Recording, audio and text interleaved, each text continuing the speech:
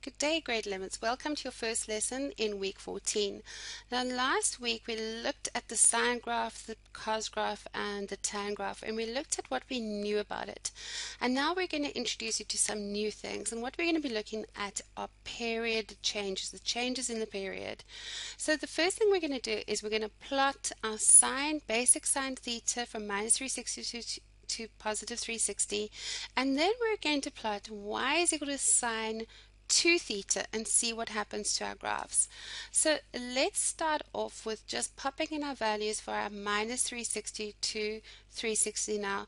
Hopefully by now you know that this graph does this. It goes 0, and if that's 1, that's going to be 90, 180, 270, 360.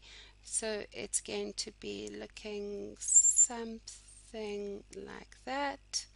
And it does the reverse here, 90, 180, 270, and 360. So it does this. So we know that these values are 0, 1, 0, minus 1, 0, 1, 0, minus 1 and 0. But now we're going to be plotting y is equal to sine of 2 theta. Y is equal to sine 2 theta. So what we're going to do is we're going to basically, and I'm going to choose another color because really I can't see that properly. There we go. We're going to put this into our calculator. So let's get out our calculator and we're going to go sine of 2 theta. So we're going to go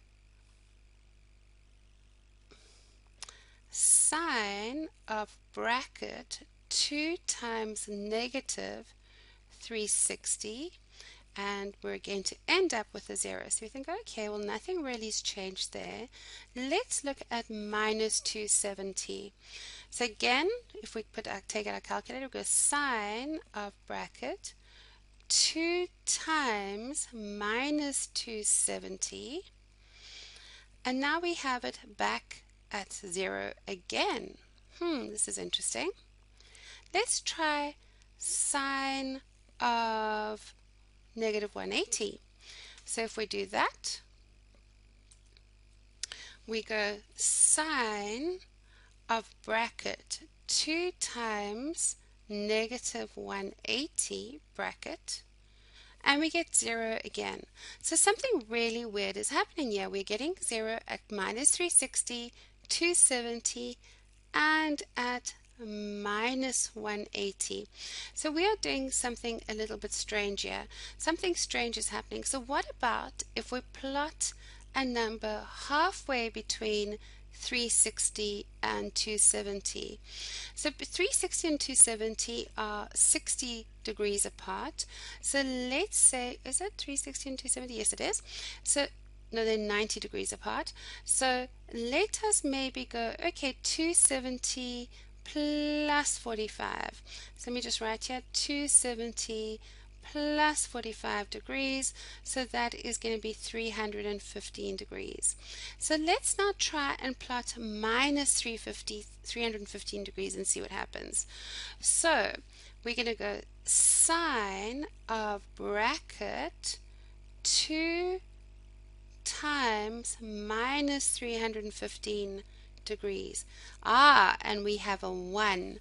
So at this point here, we are getting a 1. We're getting x equals 1.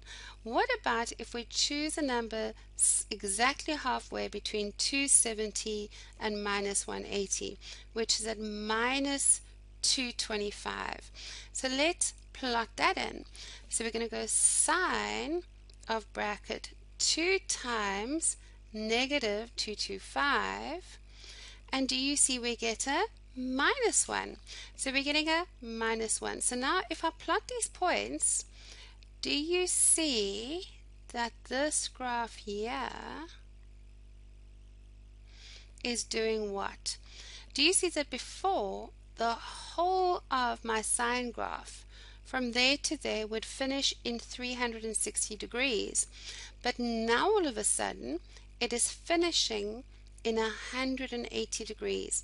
Let's now pop in this point here of minus 135 to see what happens next. What do we think is going to happen? Surely what should happen is this should repeat its pattern. But let's just check by popping in the next point of minus 135. So let's do that. So we're going to go sine of bracket 2 times negative 135, close bracket, and there we go, we've got 1. Awesome. So we can see that this graph here is going to just repeat itself. It's going to go up and down. Please don't do what I'm doing. Erase that bit and do it nicely in pencil. And then at 45 degrees now it's going to be at 1, at 90 it's 0, 135 it's 1, at 180 it's back to 0. So it's going to go up and down, and it's going to do it again. So what, grade 11s, has happened to the period of this graph? Do you see that the graph's period has got shorter? And in fact, it's got shorter by a factor of 2. Before, the period of the graph used to be from 360 all the way through to 0, or from minus 360 to 0, and then it was from 0 back through to 360, whereas now it's going from minus 360 to minus 180. It repeats itself again at 0, repeats itself again to 180, and again to 360. So now our period is 180 degrees. Do you see that the period is half what it used to be? The range is still from minus 1 to 1, and our amplitude is 1. So if we change the number in front of the degrees, we actually change the period. Okay, so this is what it would look like if we plotted it on a proper computer screen. You would see that you'd end up, there is the normal, y is equal to sine theta with the full 360 degrees, and now you can see that we're ending up with 2 for the price of 1. So this time we've got a period of 180 degrees. Let's see what happens if we now make it sine of half a theta. Sine of half a theta. So let's pop that in a calculator. So this time we're going sine of bracket 0.5 times 360. And what do we end up? We end up with 0. So it is at 0. What about, so that's 0. What about minus 270? Okay, sine of bracket 0.5 times minus 270, close bracket. Now it's minus 0.71. So this is now minus 0.71. Okay, before we have a panic attack about that, let's plot the next one. The next one is minus 180. So if we do that, we're going to go sine of bracket 0.5 times minus 180, close bracket, and you'll see it is minus 1. Minus 1. Okay, so this now is at minus 1. Okay, now if we go sine of minus 90, okay, so we're going to go sine of bracket 0.5 times negative 90, close bracket, and we again get minus 0.71, minus 0.71. Sine of a half of 0 should just give us 0, but let's just try it anyway. Sine of bracket 0.5 times 0, close bracket, is 0. Yes, we were right about that. Let's do sine of 90 now. Sine of 90. So sine of half of 90, in fact, so it's 0.5 times 90. Oh, no. Try again. 0.5 times 90. Do you realize that we're actually finding the sine of 45 degrees here? Sine of 0.5 times 90 is going to be 0.707. So at 90 it's 0.71 again. Sine of 180 degrees, or sine half times 180 degrees, is going to be sine of bracket 0.5 times 180 close bracket, which is now 1. So that's 1. Let's do 270. What do you expect it to be? Do you see that this became 0 minus 171 minus 1, then it became mirror image minus 0.71, 0. Now we've got 0.711. So what do you think is going to happen? I think, let's plot these along. Let's see what happens. We've got minus 360. We've got minus 1. Minus 0.71 is about over there. More like, yeah, but over there. Back up to 0.71, up to 0. Here is 180, which is at 1. This is 0.71 over here. So do you see that this graph is doing this? Okay. And now it's doing this. So what do you think? If we know the shape of the sine curve, we know that it should start coming down again. So I'm going to predict that this is going to be 0.71, so we have a mirror image. But let's check it on our calculator. So we've got sine of bracket 0.5 times, what was that, 270 close bracket equals 0.71. There you go. So that's 0.71, and that goes back to 0. So that there is 0.71, and it goes back to 0. So right, what have we done? Do we see that we've finished our whole sine curve, but it's taken us from a minus 360 degrees all the way to 360 degrees. So do you agree that our period is now 720 degrees? Our period has doubled. So what does that tell us? This is actually the inverse of what this is. If this is a half, then our period doubles. Or you can think of it that we get half the wave in the same amount of space. Or if we go back again, okay, if it doubles, do you see that it actually gives you half the period, okay? Or you could think of it as the fact that we get double the amount of waves. So let's go back here. Now let's talk about the amplitude. The amplitude hasn't been affected at all. So your amplitude is still 1, and therefore your range is also still minus 1, actually as a square bracket, minus 1 to 1. Right, so if you compare it, again, you can see beautifully it goes through, and slowly in the same amount of time that it would normally take one full wave, it is only done half a wave. Let's talk about sine of y is equal to sine of minus theta. And what I want to do is I'm just going to change my pen. I don't really like this orange. Okay, let's think about the cast diagram for a second.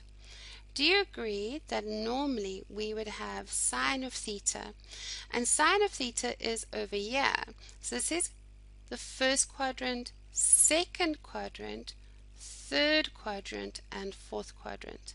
So if we've got sine of minus theta, we're really talking about an angle which is equal to theta, but it's in the fourth quadrant. It's equal to theta, but it's in the fourth quadrant. Now, if we think about this, we've got all stations to Cape Town, which means that in the fourth quadrant, what is your sine? Your sine is negative. So therefore, we can say that sine theta, if I had drawn this, do you agree these are just mirror images of each other? That one is positive because it's in the positive. And now I've just gone y is sine negative theta. So I've gone backwards. And that then, that minus theta is just a mirror image of that.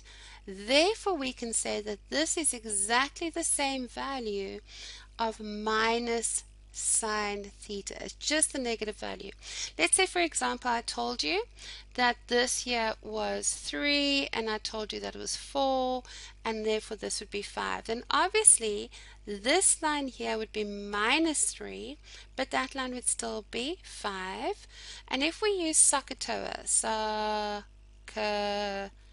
TOA, we know that sine is opposite over hypotenuse. So if we look in the first quadrant, we can see that sine theta is equal to 3 over 5.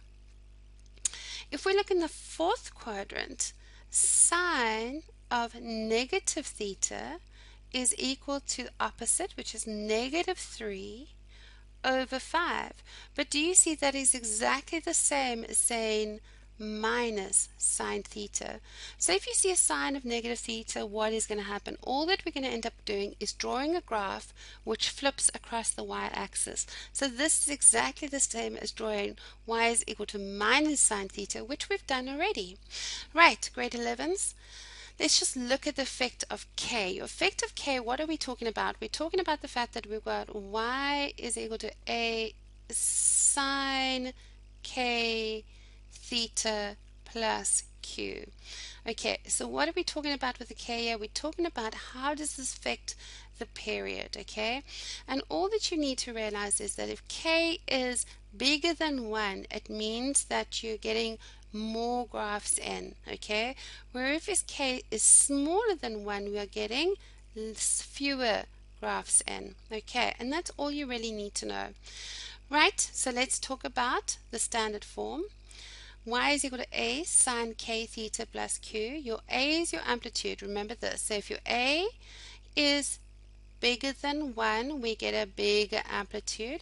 If a is smaller than 1, we get a smaller amplitude. If k is bigger than 1, then our period gets smaller. Whereas if k is smaller than 1, our period gets bigger.